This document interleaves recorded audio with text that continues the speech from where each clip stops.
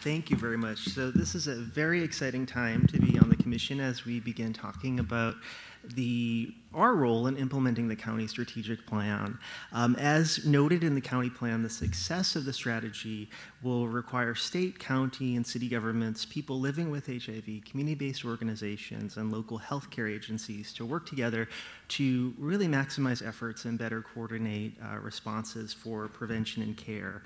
So now, more than ever, all levels of government must work together to invest in achieving the goals of the strategy by taking action and partnering with stakeholders. I'm pleased to bring the city's HIV Zero plan to the commission because the city's goals are complementary and will aid in the county strategies to reduce annual infections, increase diagnoses, and increase viral suppression. So how do we move forward? Oh, there we go.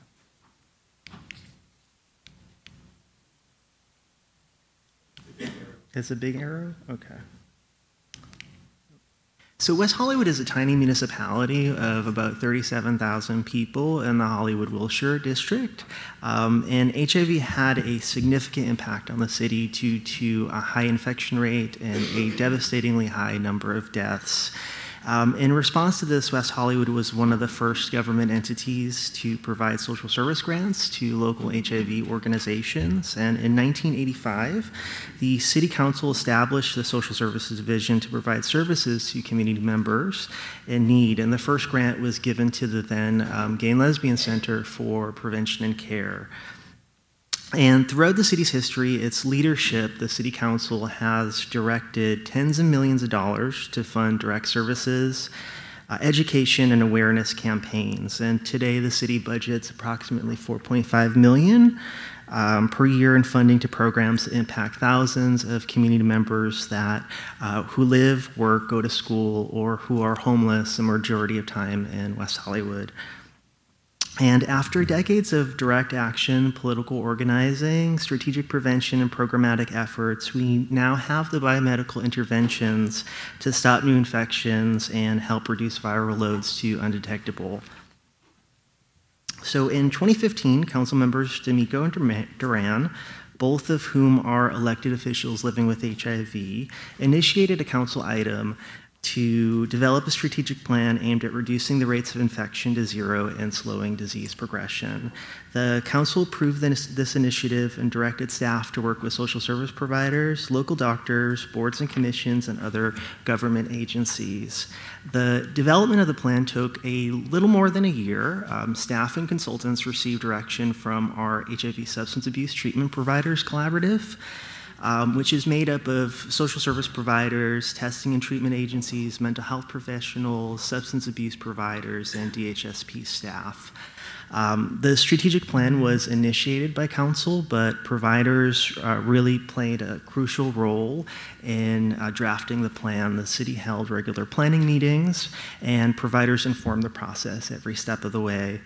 And so after numerous meetings, the city brought drafts to stakeholder groups for input, such as the city's Human Services Commission, the Transgender Advisory Board, the Senior Advisory Board, the Disabilities Advisory Board, and the Lesbian and Gay Advisory Board. And the council approved the strategic plan in February of 2017. So the Social Services Division leads the coordination and the oversight of the goals and our priorities, as well as our priorities, but our HIV Zero partners, our contracted agencies really play a crucial role in the implementation. And as part of our RFP process in 2016, we encouraged agencies to address the HIV Zero initiative in their grant proposals.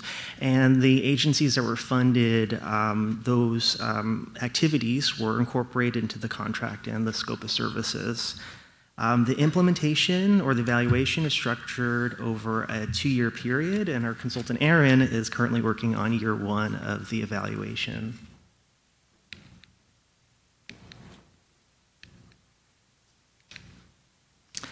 So just to talk about West Hollywood's role in the epidemic for a second, West Hollywood triples in population size every weekend, and it's a global destination for nightlife, welcoming thousands of people every weekend and many more during Pride season. And for this reason, the city is mindful of its role in addressing the epidemic in Los Angeles County, as well as in the Southern California LGBT community. The city funds campaigns that have appeared in various street media, local magazines, and social media, such as our last campaign, Text Prep, in 2015. We also fund WeHo Life, a website operated by the LGBT Center that provides sexual health and prevention messaging through social media. And we've also partnered with local YouTube stars and Instagram stars to film PSAs, such as the Hukuna Trivada video, which was released a little over a year ago. The city's response to the epidemic has been recognized as a model for other cities nationally and globally. We recognize that many people come to West Hollywood for treatment and other services, and we're proud that the funding that we provide to West Hollywood community members increases the capacity of agencies to serve more County of Los Angeles constituents. So I'm going to pass this over to Aaron, who's going to talk about the plan in detail. So thank you.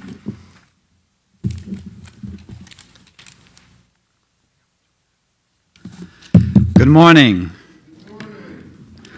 It's a pleasure to be here. This is the first time I've addressed the commission. I'd like to, I think this will be interesting.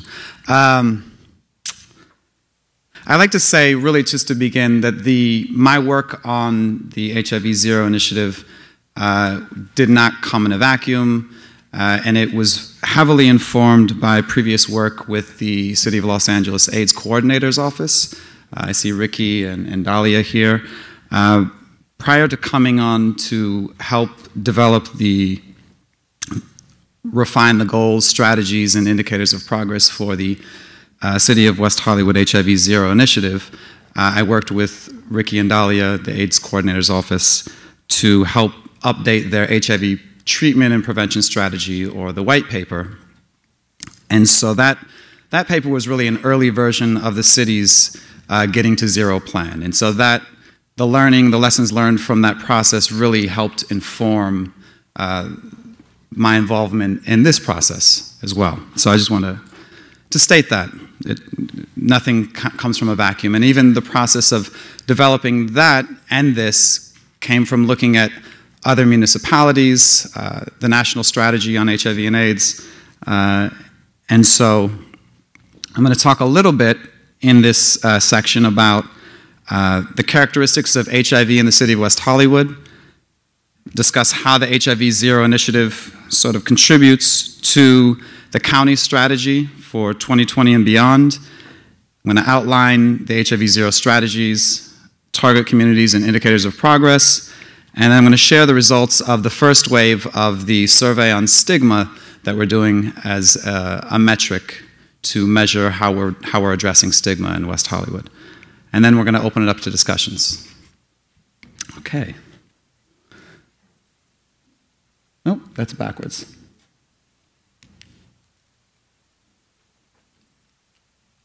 We'll get this. Okay. So first we looked at HIV surveillance data to determine basically the characteristics of the epidemic in West Hollywood. Who's living with HIV, what groups are driving new infections, and diagnoses. And then we looked at, the national HIV/AIDS strategy to understand how it can contribute to the broader goals nationally. Then we reviewed social services contracts to see what type of services would be meeting the needs of the community and the goals that we had set. Then we used all of this to prioritize the target communities and develop the metrics, or the indicators of progress. So I'm going to talk a little bit about the health district. As most of you probably know, that the county moved away from the service planning area model to health district model. And West Hollywood is located in the Hollywood-Wilshire Health District, which is the health district with the highest rate of HIV in the county. And the City of West Hollywood has the highest rate of HIV in the health district and the county. 21% of people living with HIV in the Hollywood-Wilshire Health District live in the City of West Hollywood.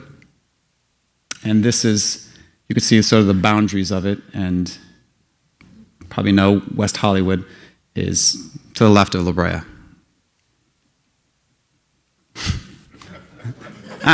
Everyone knows this. Okay. I'm going to talk about transmission modes. In the city, 98% of people living with HIV are gay and bisexual men. That includes 93% MSM and 5% MSM IDU.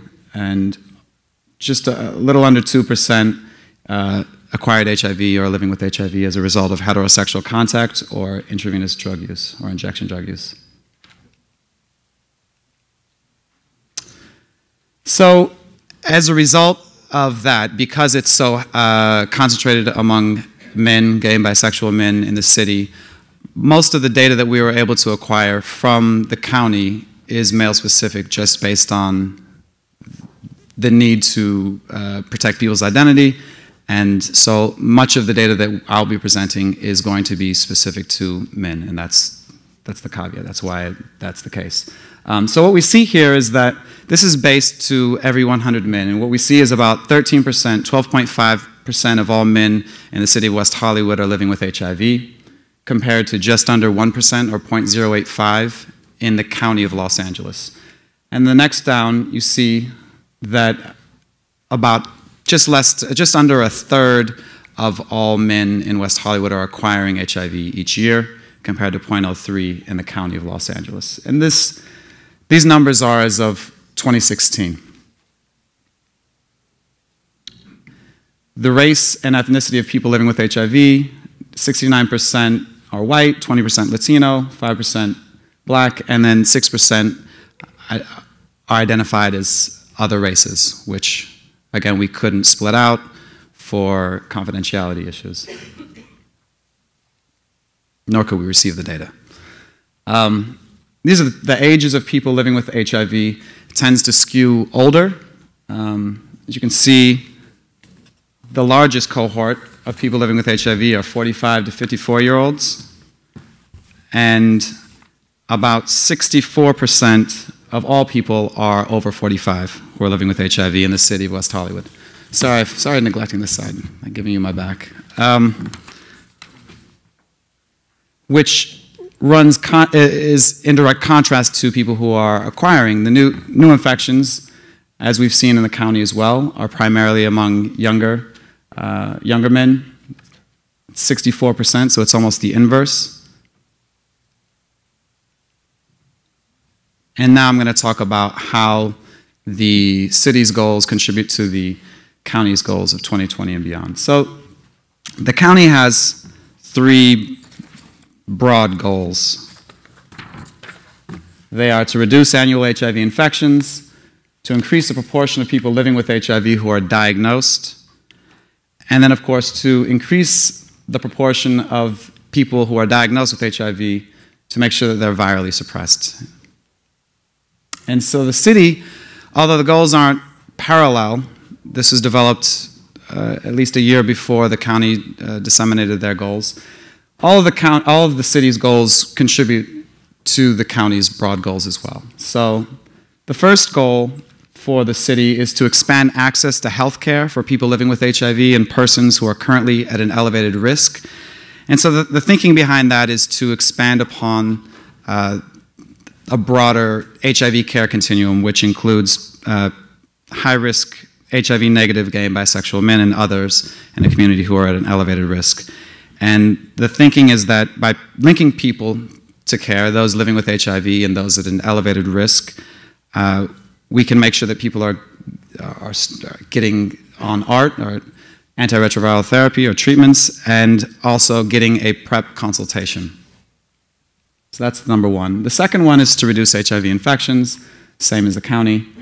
The third is to reduce HIV-related health disparities or disparities in health inequalities. And this is to make sure that all people who are in the city, regardless of their HIV status, have access to culturally competent health care and healthcare providers. And this also contributes to an indicator, which is to reduce stigma overall. And the fourth goal for the city is to slow the disease progression from HIV to stage 3, or AIDS. I'm going to talk about the strategies. We have 9 strategies. The first is to increase healthcare enrollment, especially among young men.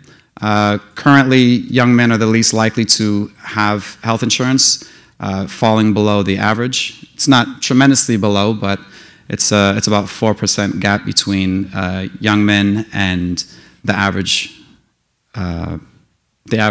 person living in West Hollywood. The second is to use prevention and outreach strategies and education. The third is to implement biomedical interventions, of course, have substance abuse treatment programs, mental health care, testing and linkage, retention and care for people living with HIV, building inclusive communities, regardless of someone's HIV status, and increasing public health awareness around HIV. Next portion is we're going to talk about the program targets. So the city has 2 broad targets: the HIV negative community members at a heightened risk for HIV and HIV positive members, or people living with HIV in the city.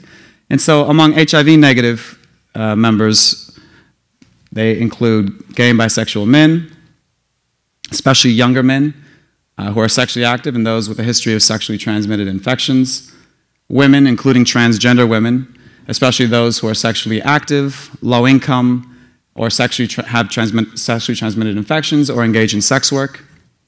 And then those who are using meth or IDUs or injection drugs. And then for HIV positive community members, it's to make sure that we're targeting the newly diagnosed, those living with HIV but not linked to care, and those who have a detectable viral load. And finally, I'm going to talk about the indicators of progress. We have 7 indicators of progress. These are the metrics by which we are going to determine how we're doing. And so the first is healthcare coverage. I mentioned before that the primary goal for this is to target younger men to make sure that they are getting up to par in terms of having healthcare coverage. It also includes making sure that everyone has healthcare coverage, or as many people as possible in the city. The second is to reduce HIV diagnoses. And let me say this, I'm not going into the actual numbers. Those are available in the report, which we're having messengered over and should be available by the end of the meeting if anyone's interested. Plus it's available online.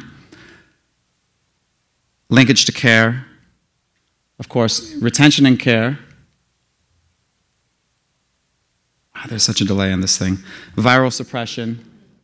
Stage 3 diagnoses. I don't even think it's working anymore. This is just me pushing a button. Anyway, the 5th is viral suppression, stage 3 diagnoses, and then reducing stigma. And at this point, I'm going to turn it back over to Derek so that he can discuss some of the social services contracts that the city has in place to help achieve some of the goals and indicators of progress. You have to push the button. Okay. There it is. Okay. I got you. So I'm back again. So I just wanted to talk a little bit about our social service providers. So providers play a pivotal role in measuring the indicators of progress that Aaron just talked about. Funding decisions are data-driven, and we aim to leverage all of our contracts to make the biggest impact. So findings from this evaluation will help us gain an understanding of the gaps in services and where we should allocate future funding. The city's relationship with contracted providers is unique because we work daily with providers, and our interactions emphasize a cooperative approach and participatory approach to addressing our community members' needs. HIV touches all of the issues listed on this slide, so we pull in providers who don't normally work together to remove barriers and remove silos and encourage teamwork and service delivery and with the city and with our agency partners. We hold regular planning coordination meetings on HIV prevention, substance abuse, transgender services, homeless services, mental health, and food and nutrition. we encourage collaborations and we work together to find solutions to many of these challenges that community members face. The HIV Substance Abuse Prevention Providers Collaborative has been meeting for more than 20 years. As I mentioned before, they are very instrumental in this plan and informing us of community members' needs. From the very beginning, the providers pushed us to address stigma in the plan and to find a way, no matter how difficult, to measure stigma. So we'll continue to look to providers for our policies and protocols moving forward. And with that said, I'm going to give this back to Erin, who is going to talk about the survey on stigma that we've done. It was done about a year ago, and here are the preliminary results of that survey.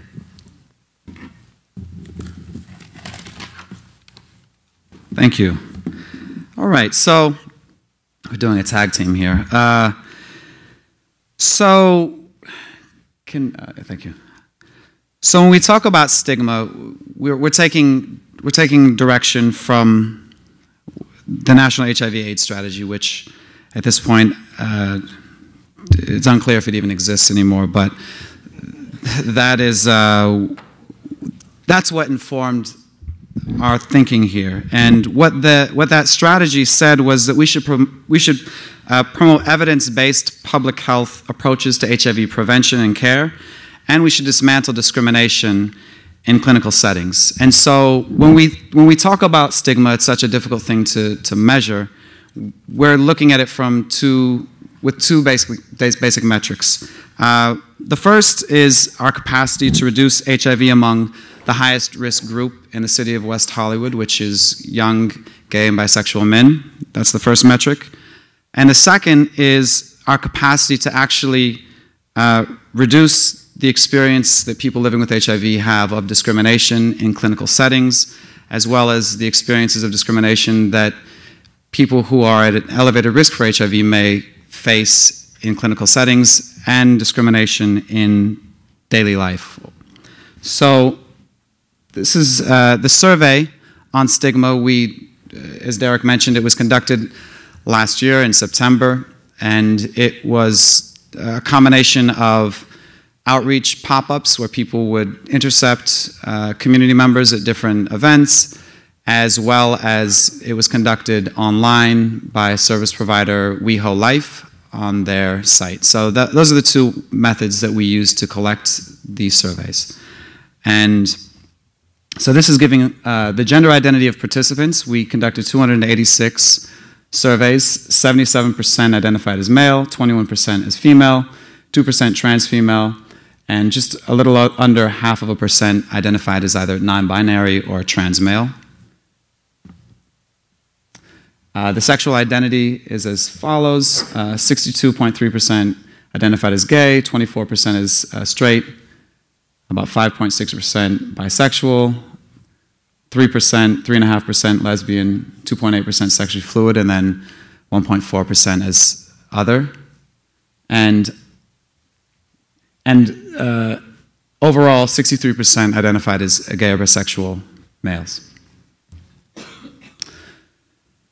So this slide shows among the participants who were HIV positive or HIV negative how comfortable they are speaking to their provider about their sexual health.